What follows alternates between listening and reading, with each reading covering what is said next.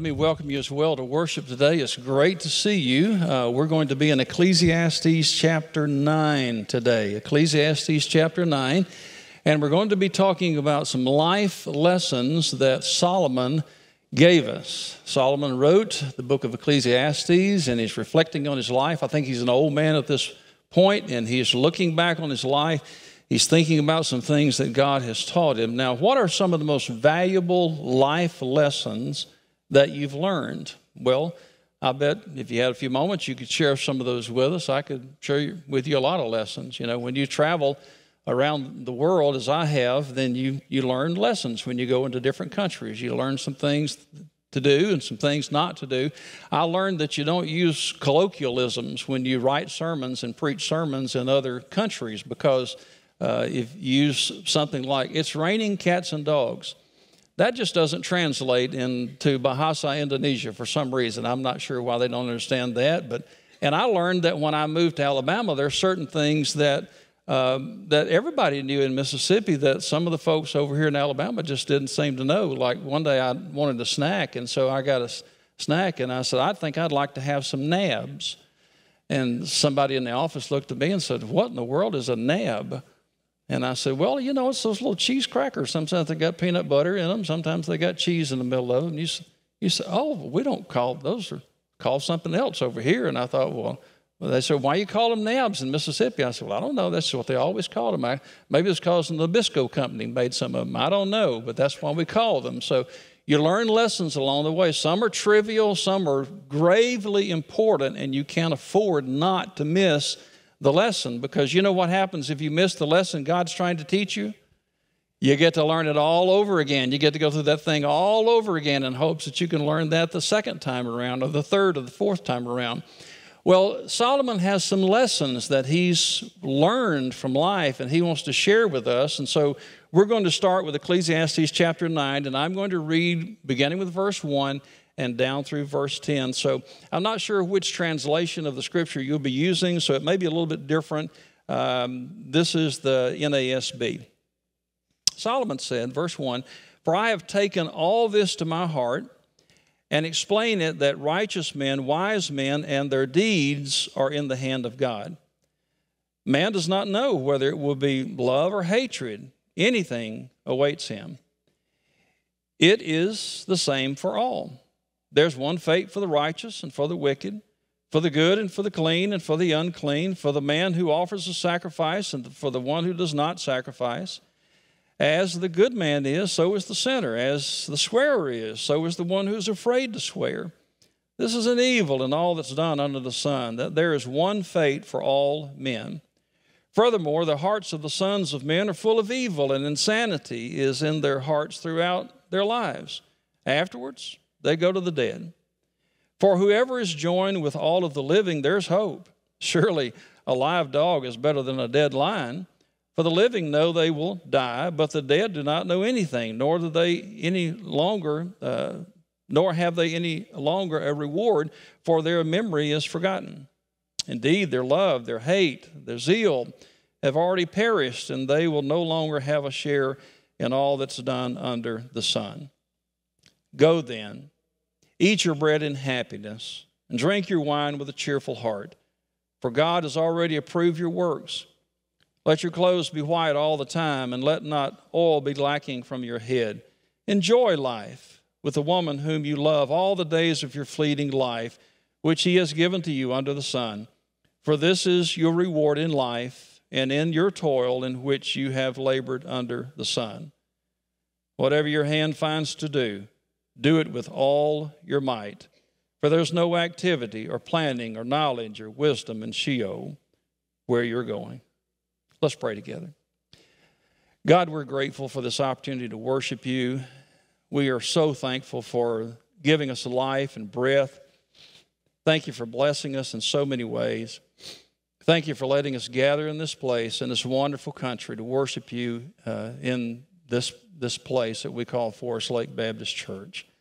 God, we are so blessed. And yet, as we think about our life and all the things that you have taught us, sometimes we let those lessons slip.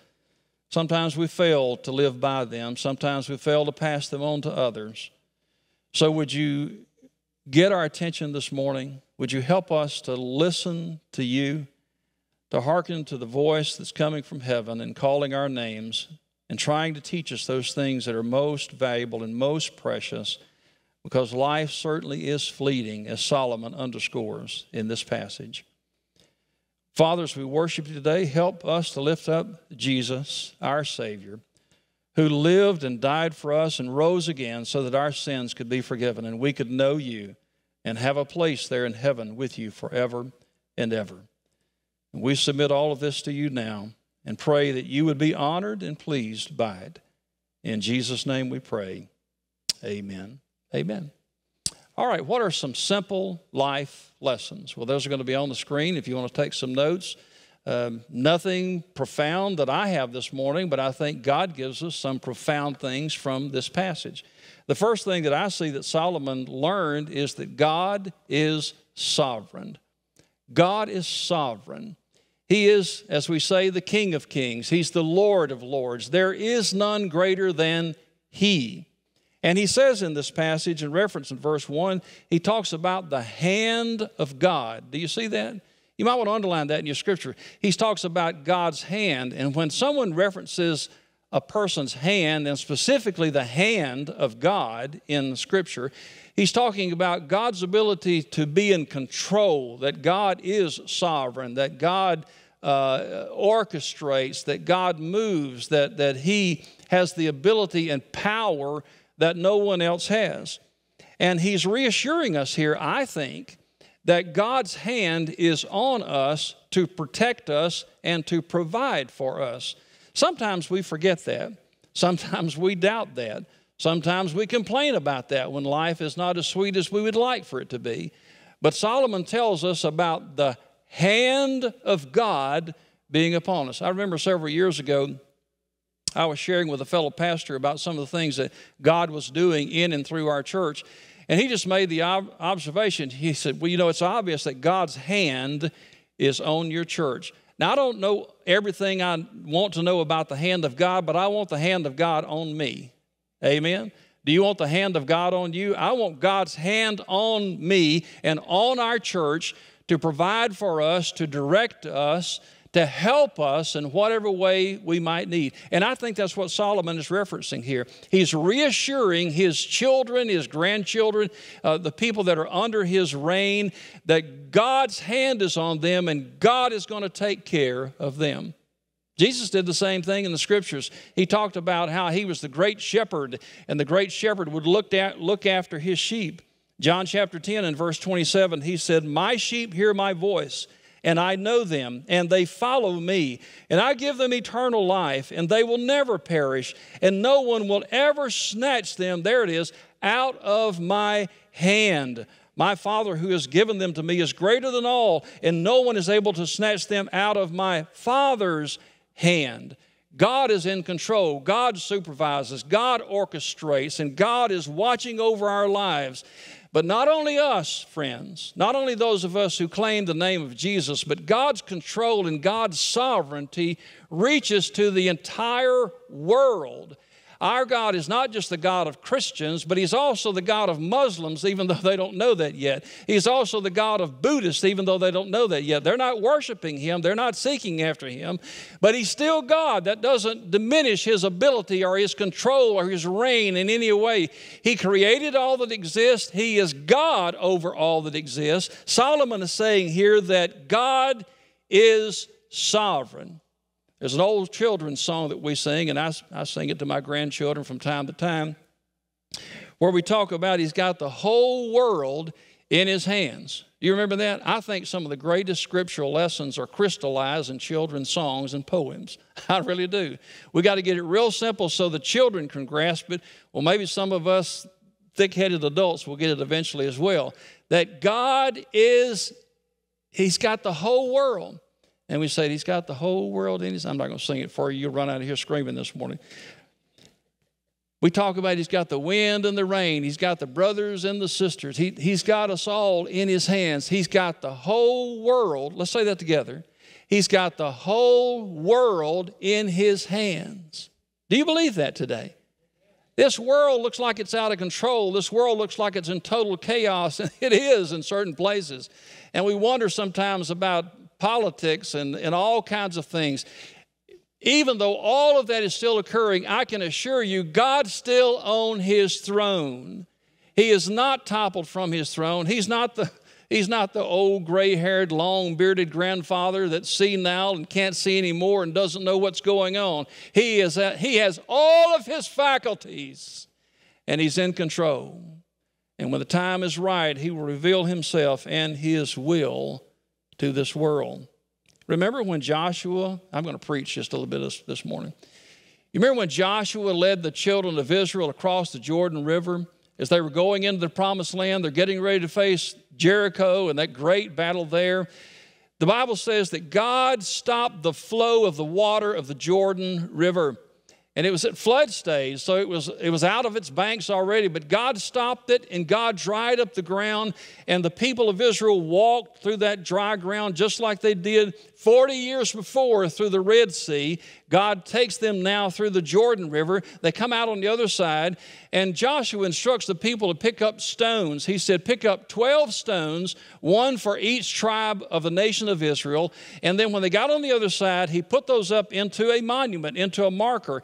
And he put those there to represent the power of Almighty God. And he says, when the children ask why you did these things, in Joshua chapter 4, verse 24, he says that all the peoples of the earth may know that the hand of the Lord is mighty, so that you may fear the Lord your God forever. Have you realized yet that the hand of Almighty God is all powerful, and it is a power that is forever, that is not diminished in any way? Our God is sovereign. Nikola Tesla, who was the scientist who invented the method for producing electricity in what we call alternating current, was said to be a greater genius than Alexander Graham Bell. Said that he would sit in his house by a window in a mohair chair and during storms, and he would watch for the lightning to strike. And they say that when Tesla saw the lightning strike, that he would just clap and just laugh. And someone said it was one genius recognizing another genius at work. That's our God. He is a genius at work. He is so far beyond our ability to understand. God is sovereign. I'm trying to make that point. Have you got it yet? God is sovereign.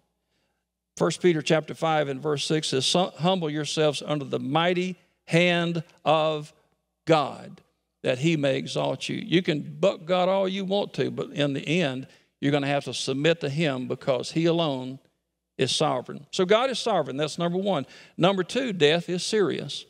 That's a lesson that he talks about in this passage. That death is a very serious, certain thing in everyone's life. He says it here in verse 2. He says there is one fate. And he's wrestling with this because he's thinking about all the good people and all the bad people. He's thinking about all the righteous people, all the unrighteous people. He's thinking about all the folks that have been great successes in their life. And he's thinking about all the folks that have been miserable failures in their life. And he says there is one destiny for them all, and that is that they die. That they die. Now, when you start talking about death, sometimes there's a somber tone that settles in on the crowd. And he said, oh, no, that preacher's, he's going to talk about death. Have you noticed that people don't like to talk about death? We will do almost anything to avoid the subject of death. As a matter of fact, we'll reference death in other ways. And I've come across a few of those today, and I've listed them in alphabetical order on my notes, and I'm going to read them just in case I get tickled and I lose my place. So what are some of the ways that people refer to death? They say, well, he bit the dust, he bought the farm, he was called away, he was called home, he cashed in his chips, he crossed over, he departed, he expired, he fell asleep, he gave up the ghost, he's gone, he kicked the bucket, he's laid to rest. He's laid, he's lost, he met his maker, he passed away, he pegged out, he's perished, he's pushing up daisies.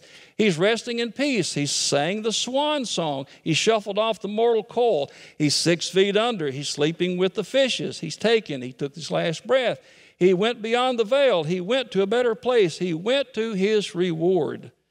No, he died. She died. She died.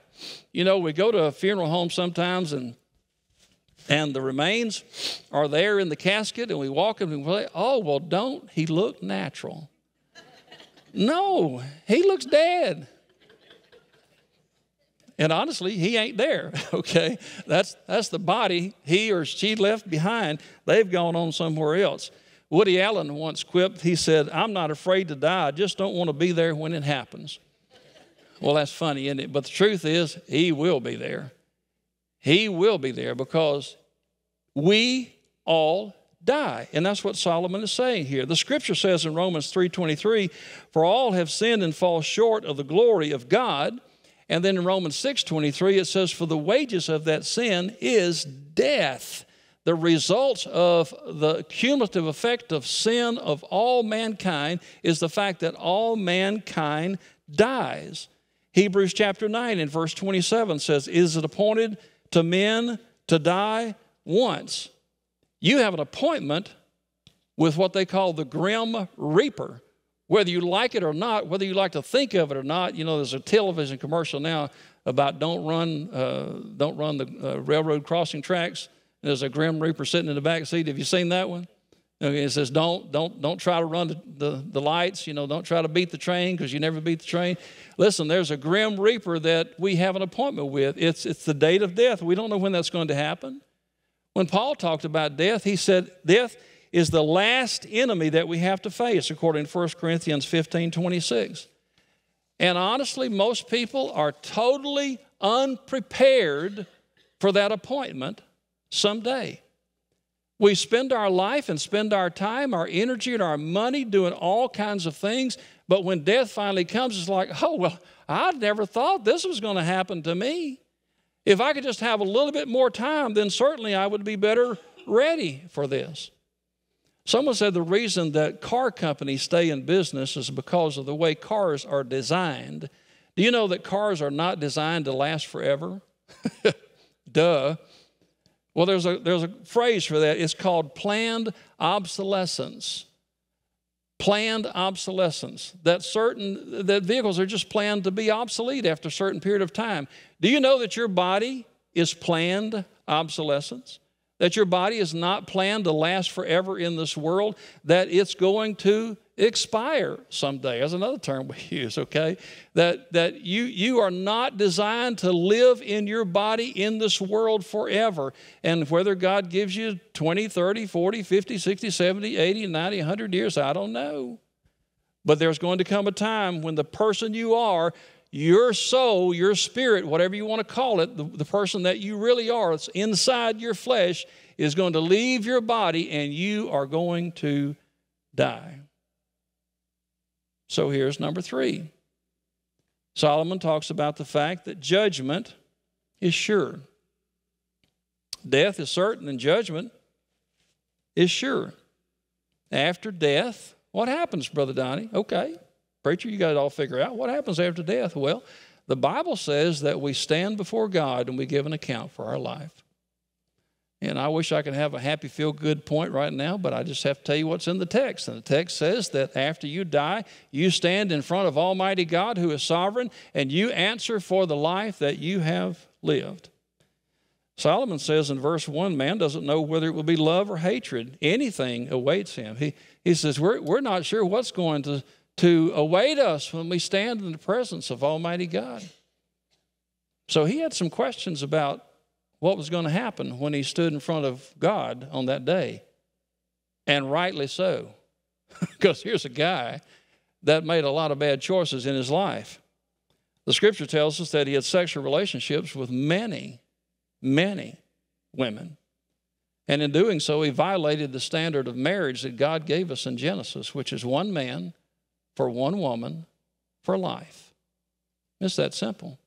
You said, now, wait a minute, preacher, what about all those other people in the Bible that had multiple wives? Well, they also violated God's standard for marriage given in Genesis and also affirmed by Jesus. One man for one woman for life. You say, then it's God's will for every person to marry? No, it's not. I think God gives the gift of singleness to some people to serve him as one individual in this world, but for those that marry, there's the standard of marriage. And Solomon violated that over and over and over again. Should he wonder what's going to happen when he stands in the presence of God? Yeah, I think he should wonder. He married many foreign women, which he was specifically told not to do.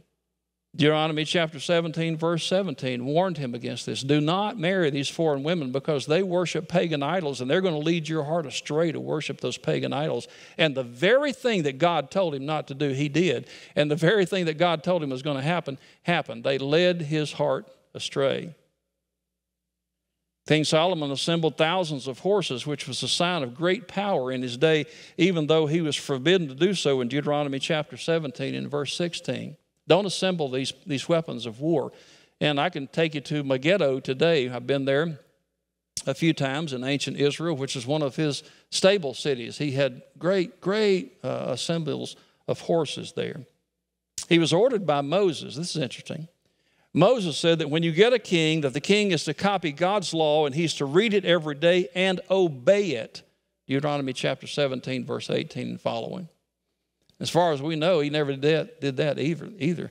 I wonder how different his life would have been if he had copied God's word and read it and obeyed it every day as the king of Israel. He had doubts. He had doubts about what God would say about his life, but he had no doubts that he would stand in front of God and answer for his life. Hebrews 9:27 says, it is appointed to men to die once, and after this comes the judgment. It comes the judgment. Adrian Rogers, who was that great preacher of Bellevue Baptist Church in Memphis, Tennessee, once was preaching about the promiscuous sexual climate in our culture. And he said, teenagers talk about going all the way in sexual relationships. He said, you, young person, you have not gone all the way until you stand before God in judgment. You stand before God in judgment. He said, you're free to choose, but you're not free to choose the consequences of your choices. And we have to live with those consequences, sometimes in this life and then ultimately in his presence. And when you talk about judgment, people say, no, wait a minute.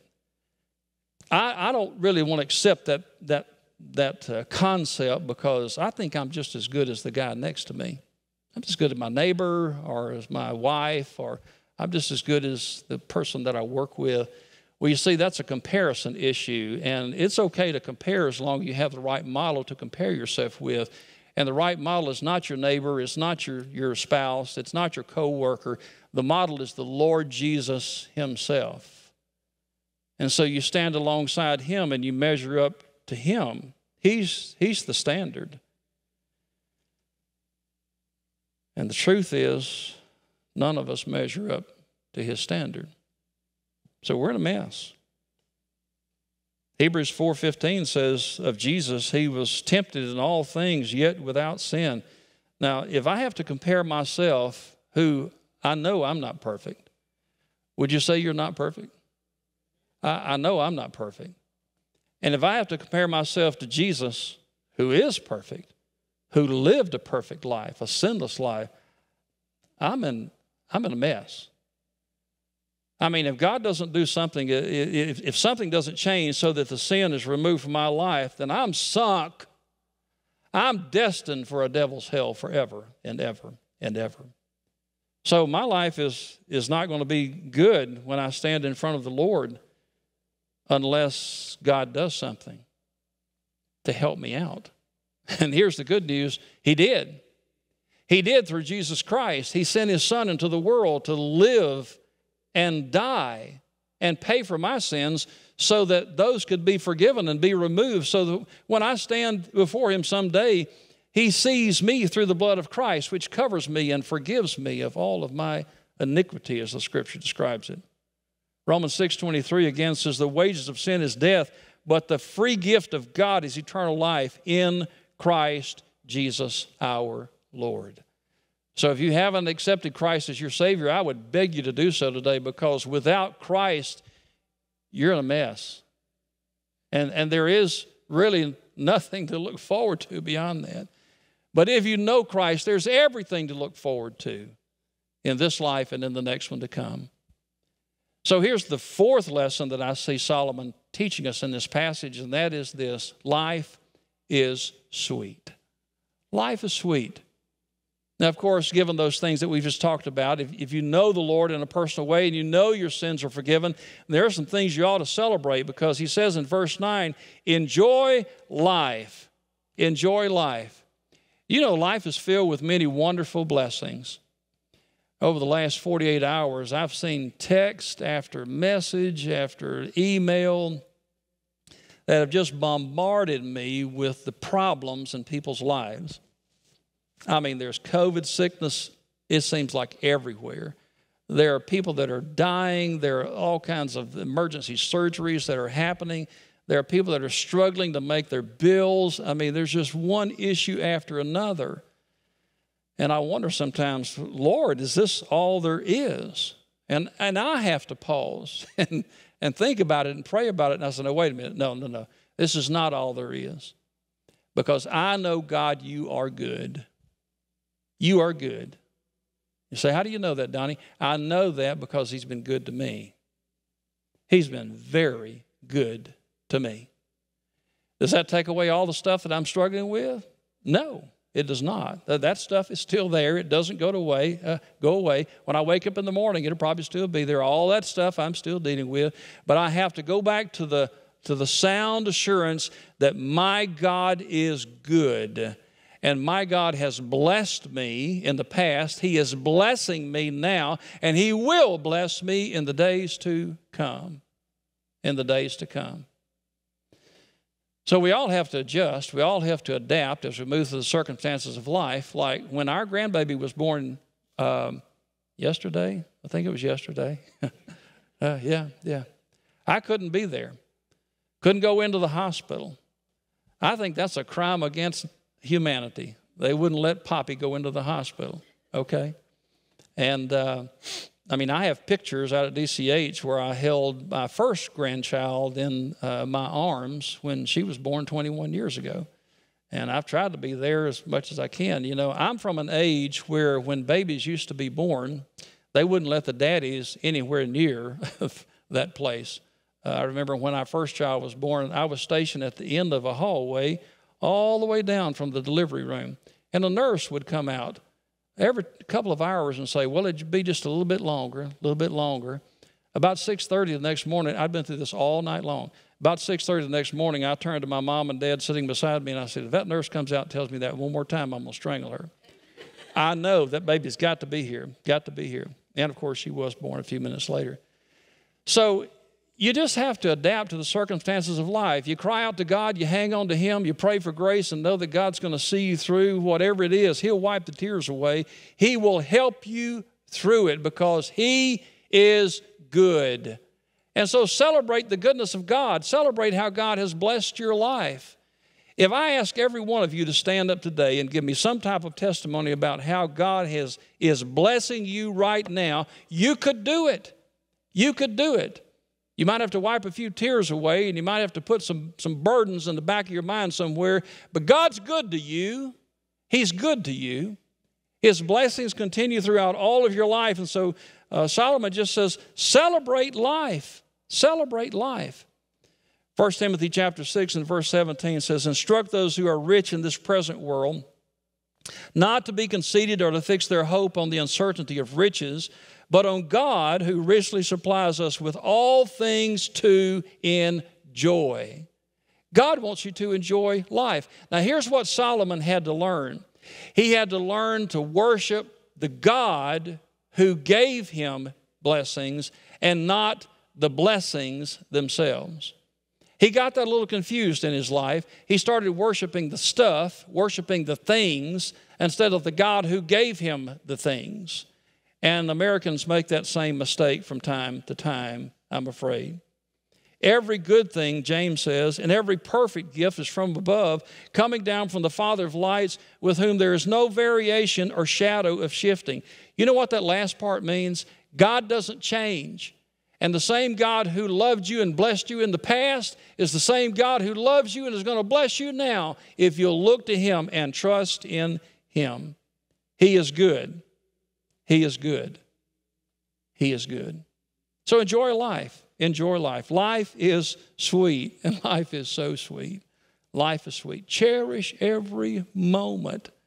I would say to those of you who are parents, cherish every moment with your children, because you'll blink and they'll be 20 years old. I mean, they grow up so fast.